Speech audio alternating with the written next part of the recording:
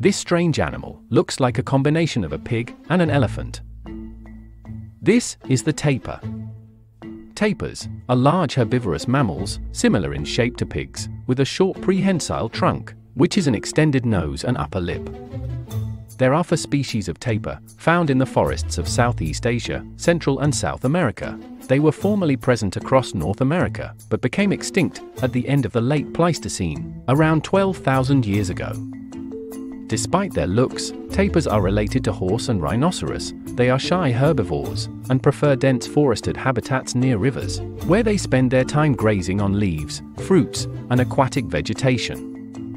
They are excellent swimmers and divers. They can stay underwater for several minutes, using their trunk as a snorkel, which they use to escape predators. Definitely one of the most unique looking animals on Earth.